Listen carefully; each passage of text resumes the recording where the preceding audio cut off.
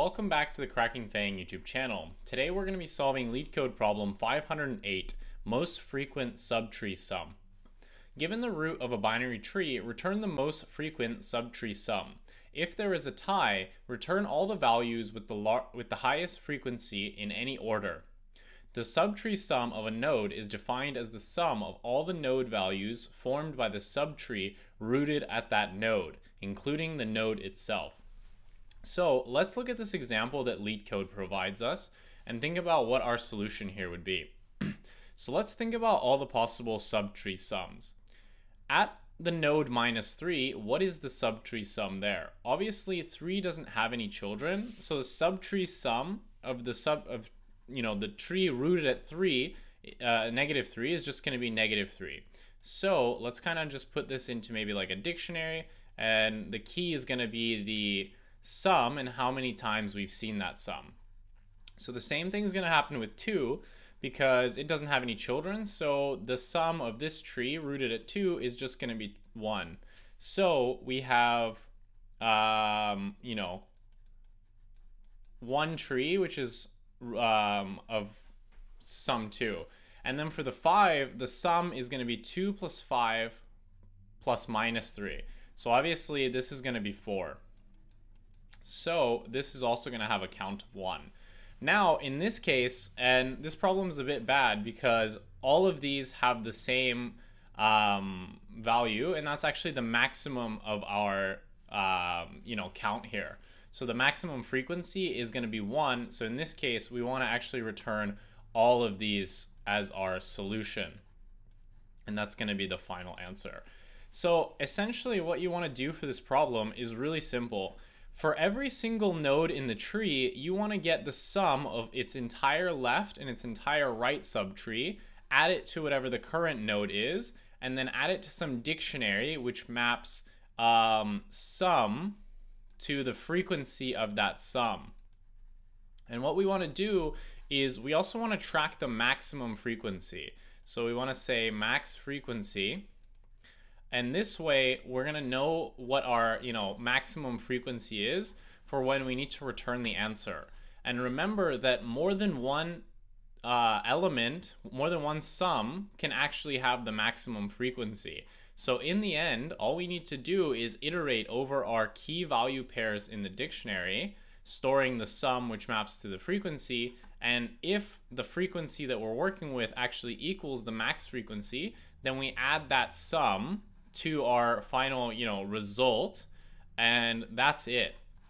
So all we need to do is basically sum the tree up in a bottom-up manner, store all these sum and frequency pairings, figure out what the max frequency is as we go along. So basically just check whether or not our current frequency is greater than our maximum frequency, and then after that we can simply go through our items here one more time and extract all the elements whose frequency equals the maximum frequency. So pretty straightforward problem. Let's go to the code editor and implement it. We're in the editor. Let's write the code. The first thing that we need to check is whether or not we actually have a tree here. In the case that we're actually given a root which is empty, there's nothing for us to return, so we should just return an empty list. So we're going to say if not root, we can return an empty list. Otherwise, remember that we need a dictionary which is going to map the sum to whatever frequency that sum occurs at. So let's define that. So we're going to say self.frequencyDict. We're going to say collections.defaultDict int. So basically, it's just going to initialize the value to 0 for us if the key doesn't exist. So nice syntactic sugar since we're using Python.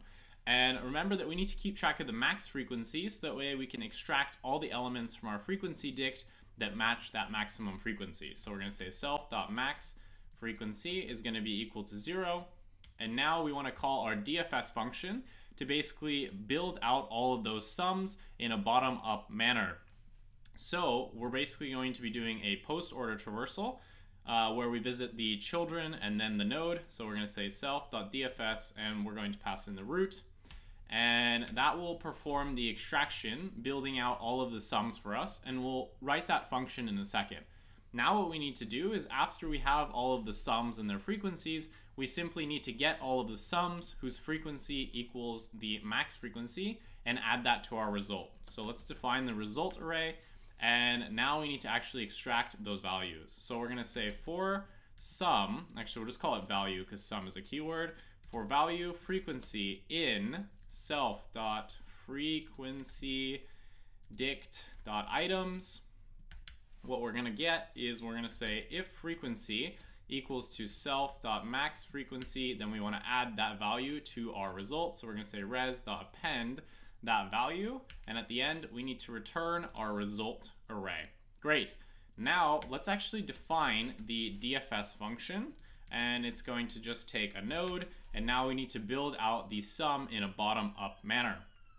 So if our node is 0, obviously we can't sum, the value none. So in that case, apologies for the siren in the background, we want to return the value 0. So we're going to say if not node, somehow we got a null node, we're going to return here 0. Otherwise, we want to basically sum all of our values. So let's handle the case where we're at a leaf. So we're going to say if not node.left and not node.right. In this case, we need to insert a new value into our dictionary, because remember, each leaf is in and of itself going to be a frequency, because we can consider it as a single tree, because its left and right subtree sums are 0. So each leaf is actually its own kind of tree, even though it doesn't have any children. So we're going to say self.frequency dict. We're going to put the current node value, node.val. We're going to increment it by 1. And we're going to say that, remember, we need to check the max frequency is not greater than whatever our frequency now is for this node.val. So we're going to say self.max frequency is going to be now the maximum of self.max frequency and the self.frequency dictionary of node.val. So we need to double check that the sum that occurs here that we just updated here, that's not greater than our max frequency, because if it is, then we need to update the max frequency. Cool. So that's the case that we have a leaf. At this point we can actually just return node.val, because remember, we want to return to the next level the sum of whatever that subtree was and all of its, the left and the right path plus the node. So in this case, we just return node.val because that is the sum at this point. Otherwise, in the case that we do actually have some children, we want to sum those and get them back. So we're going to say left sum is going to equal to self.dfs, and we're going to call it on the left subtree, and we're going to say the right sum equals to self.dfs node.right. And then for the interest of space, I'm just going to get rid of this node definition up here. And now we have the left and right sum. And remember that we need to get the current sum, which is the sum rooted at our current node. So basically taking whatever our node's value plus the left and the right subtree. So we're going to say the current sum equals the current node's value plus the left sum plus the right sum. So that's going to be the current sum. Remember, we need to update our frequency dictionary. So we're going to say self.frequency. Oh, it's actually dict. It's not frequency dictionary. Whoops, I did that again up here.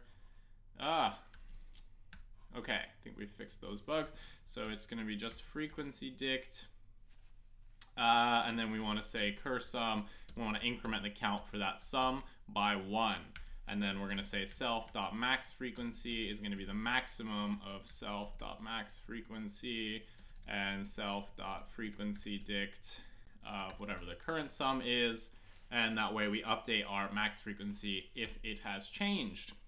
Now we can simply return the current sum to the next level, and we will go through this DFS process all the way until we get back to the root, in which case we'll just return and we can consider ourselves done, and then the rest of the function will just do this part. So let us just run this, make sure we haven't made any syntax errors because I was naming things a bit different. Okay, cool. So we can submit this and we see that it runs.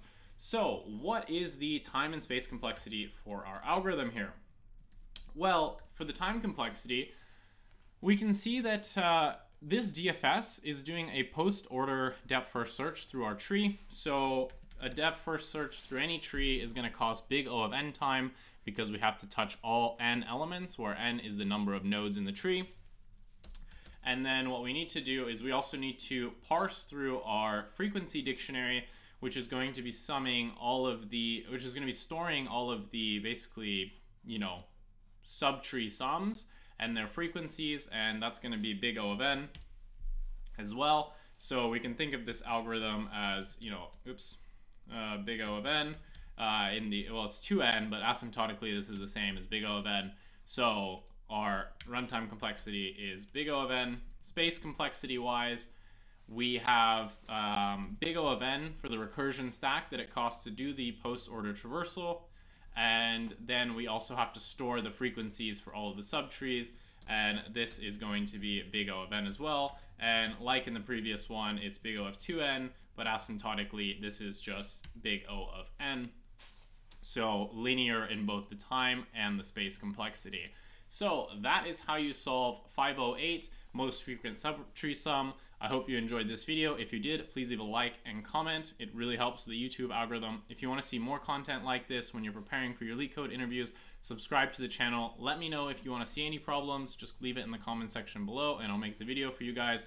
Otherwise, thank you for watching and have a great day.